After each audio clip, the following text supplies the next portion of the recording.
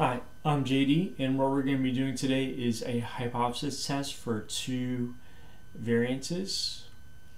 So let me read the problem to you, and then you can try it.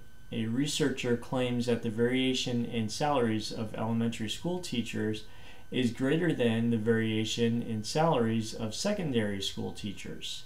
A sample of the salaries of 25 elementary school teachers has a variance of $7,963, and a sample of salaries of 25 secondary school teachers has a variance of $3,282. Alpha equaling 0.05, remember that's your significance level. Does the researcher have enough evidence to support his claim? So pause the video and see if you can try to do this one on your own.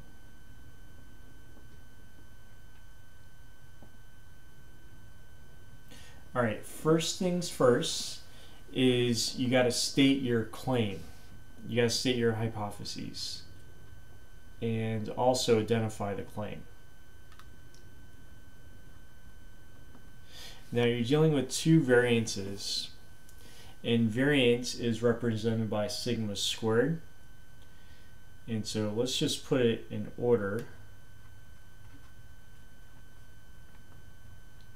And the claim's going to be in the alternative hypothesis. Why? Because it's greater than. So it'd be sigma squared 1 greater than sigma squared 2.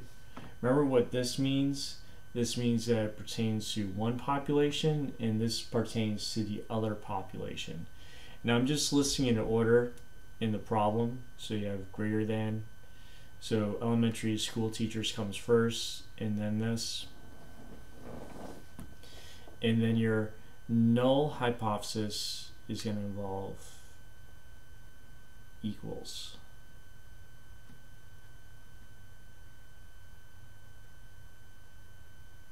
Now you could very well put less than or greater than. But for most textbooks, you're going to see equals. In other textbooks, you'll see less than or equal to. So your null hypothesis could either be one of those. And right where the claim is at, claim is right there. Now step number 2 is you're going to need to do your critical regions. And for that, for critical regions, you're going to use, with this, since it has an F test, you're going to use the F distribution. So the F distribution.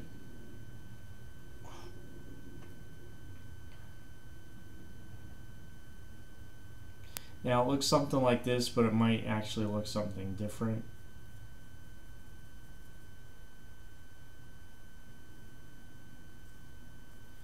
Now, in fact, with all of these, it's going to be right-tailed.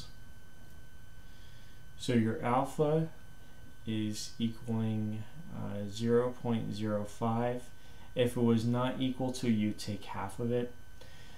Now, how would you find your critical regions? Well, for the F test, you need to look at your test statistic. So you have step 3. Let me write that up here. Step 3, because you want to see what's in the numerator and denominator.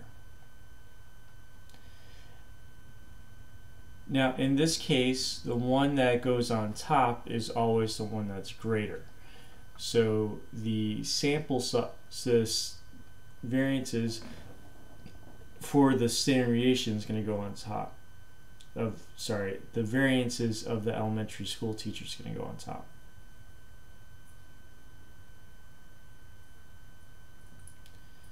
So that would be 1. And then what's going to go underneath is the one that's lesser, which is the variance for the salaries of secondary school teachers.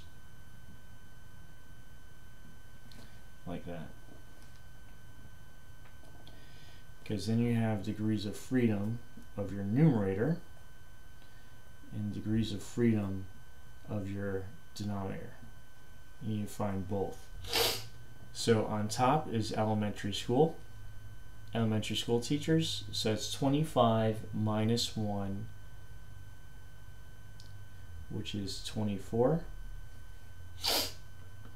And underneath is the variance for secondary school teachers, which is this, and it's a sample size of 25. So that'd be 25 minus 1, which is 24.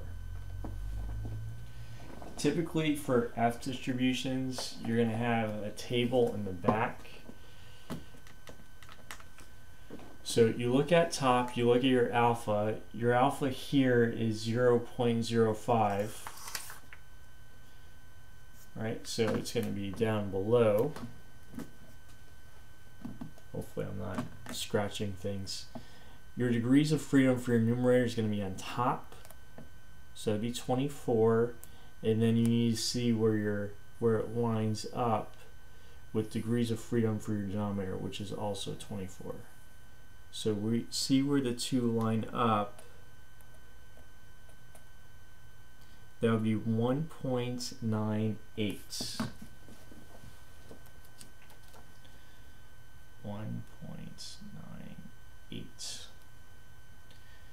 Now plug these in. So you have 7,963 over 3,282. Since both these are variances, it's already s squared. So I don't have to square them, I just plug them in. If they were standard deviations given in the problem, then you would have to square them, but here you don't have to. So it'd be 7,963 divided by 3,282. And that's going to be approximately, I'm going to use 2 decimal places just like over here. So it'd be approximately 2.43. Since that's 2.43, that falls in my rejection region. So since it falls in my rejection region, step 4 is going to reject the null hypothesis. Since I am rejecting the null hypothesis, that means that I'm accepting the claim, which means I have enough evidence to support it. So there is enough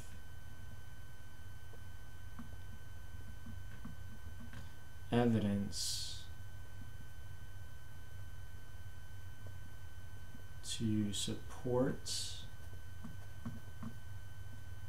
the claim that, and then you just repeat the claim. The claim is that the variation, hopefully I have enough room to write it, the variation in salaries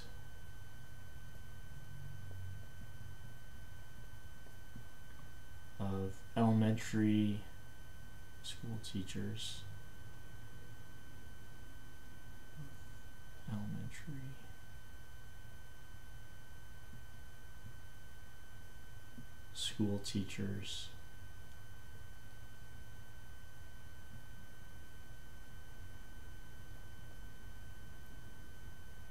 is greater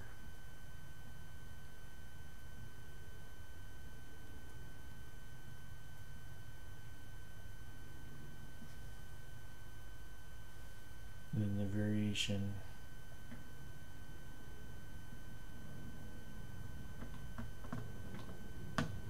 in salaries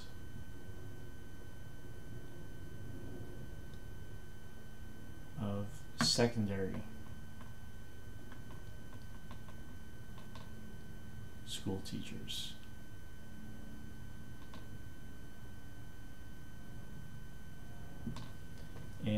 that's it.